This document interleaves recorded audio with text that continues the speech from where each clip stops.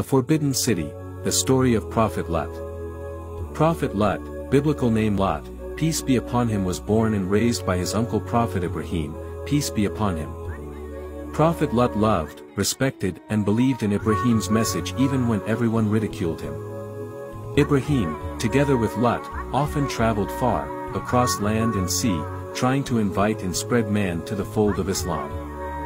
During Ibrahim's and Lot's migration to Palestine, they received the divine decree of Allah that Lot had been chosen as a prophet and messenger for the people of Sodom.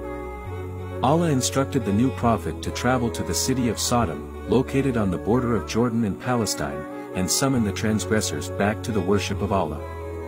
Sodom was a thriving city that was visited by many travelers, merchants, and businessmen for trade. However, Sodom was also the most corrupt city with the highest criminal activity during that time. Travelers passing Sodom were often waylaid and robbed of their belongings, and sometimes were mercilessly murdered.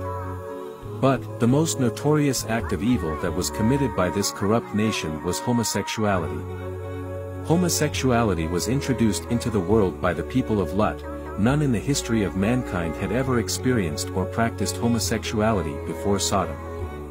This shameful practice was the norm amongst this nation, and the entire population engaged in it.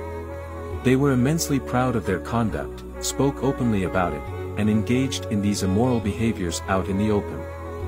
Homosexuality was introduced into the world by the people of Lot.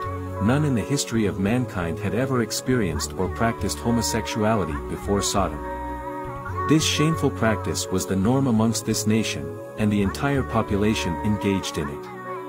They were immensely proud of their conduct, spoke openly about it, and engaged in these immoral behaviors out in the open. Part 2 coming soon.